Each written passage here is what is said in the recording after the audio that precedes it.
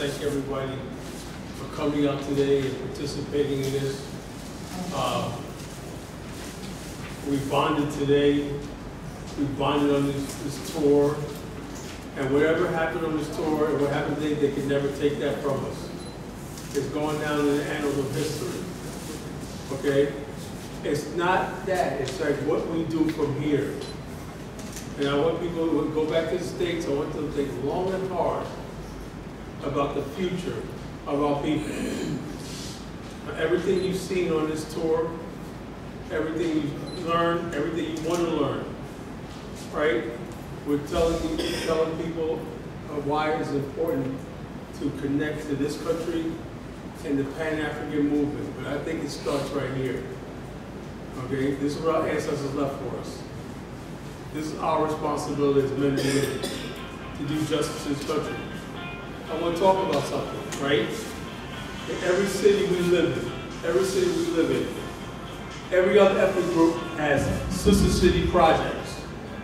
What they do is they find state funds, government funds, other things, sovereign wealth funds, and they take it back to their home countries.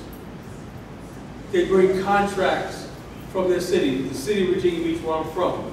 The Filipino community have hundreds of millions of dollars going back and forth between the port of Portsmouth and Norfolk to the Philippines.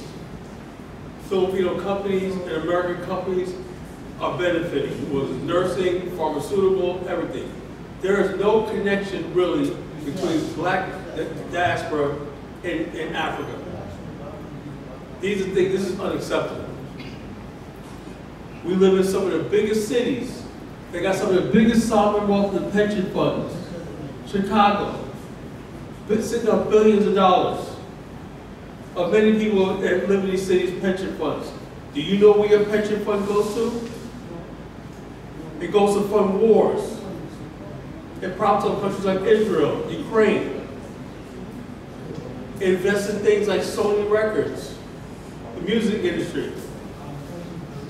It's time to start saying, hey, look, we want some of those dollars. The pension funds and loans is what built cities like Los Angeles and Atlantic City. If we were real Pan-Africans in our city, we would say, hey, look, we want some of those dollars to develop the west coast of Africa. No compromise.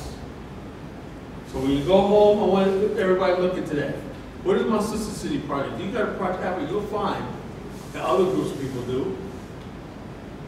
You'll have somebody from Chile, he has a consulate there in their city, and they're doing things. The Bangladeshis in Brooklyn got their own hospitals and their own police. What's the matter with our people? And so it's time going forward, we have to leave something better for our youth. We got to admit that we failed, or our shortcomings, and leave something for the youth. It's not about us anymore. America blessed me with a good life. Now I'm ready to give back to my motherland. With that, I want to thank you for coming out, and good night.